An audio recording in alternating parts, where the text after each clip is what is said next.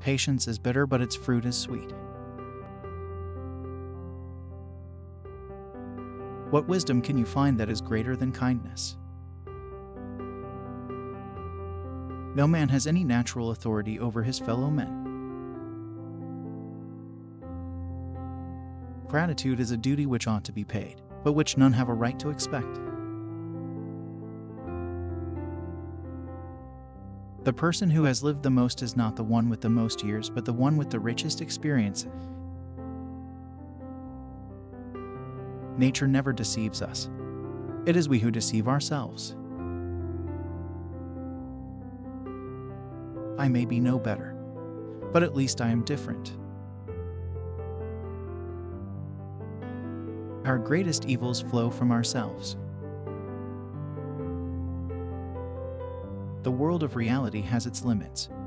The world of imagination is boundless. It is unnatural for a majority to rule, for a majority can seldom be organized and united for specific action, and a minority can. Insults are the arguments employed by those who are in the wrong. You forget that the fruits belong to all and that the land belongs to no one. Free people remember this maxim. We may acquire liberty, but it is never recovered if it is once lost. Happiness. A good bank account, a good cook, and a good digestion. Childhood is the sleep of reason. Man was born free, and he is everywhere in chains. Our will is always for our own good, but we do not always see what that is. Those that are most slow in making a promise are the most faithful in the performance of it. We should not teach children the sciences, but give them a taste for them. It is too difficult to think nobly when one thinks only of earning a living. Falsehood has an infinity of combinations, but truth has only one mode of being. I have resolved on an enterprise that has no precedent and will have no imitator. I want to set before my fellow human beings a man in every way true to nature, and that man will be myself.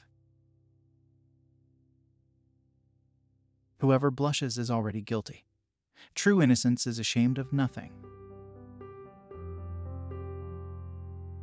Virtue is a state of war, and to live in it we have always to combat with ourselves.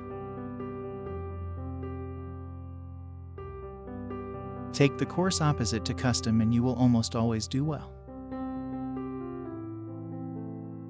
Remorse sleeps during prosperity, but awakes bitter consciousness during adversity. Heroes are not known by the loftiness of their carriage. The greatest braggarts are generally the merest cowards. The body politic as well as the human body begins to die as soon as it is born and carries itself the causes of its destruction.